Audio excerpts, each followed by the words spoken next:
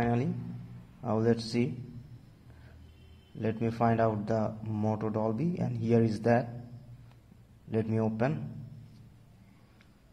Here is the logo of MOTO, and this is from Motorola devices. Already you guys know.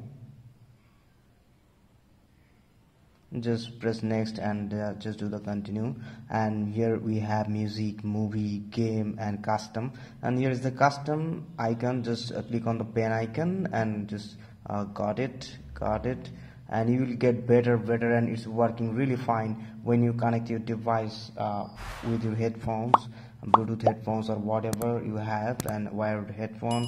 You will get better performance.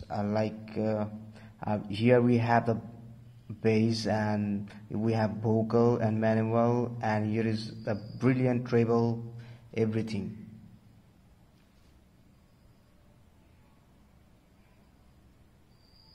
And smart audio, and we have loudspeaker option here, and click on three-dot menu, open source license, and saved audio settings.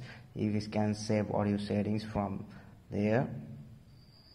And movie section, you can customize. You just customize every single section, and we have volume leveler and surround virtualizer. Everything is there and working fine. Game, custom, whatever you need, you guys can do customization here.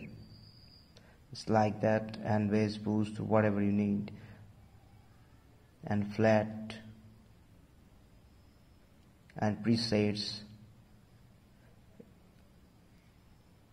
And this thing, of course, working on Android 12 and Android 12L, and I'm using here Android 12L for Redmi 7. And you people can install this MOTO Dolby to any Android 12L devices, like any custom ROM you guys can install, and any device you have, like any Xiaomi, Redmi, and Poco devices, whatever you have. And if you have other devices like Samsung and other things, and you have rooted your device with magisk manager, then of course you guys can also install that magisk module. That's a great thing, and you will get really better sound quality and better performance in your sound system. So that's the thing, and the way you guys can install any magisk module on your device. If you don't know, then this is really great for you.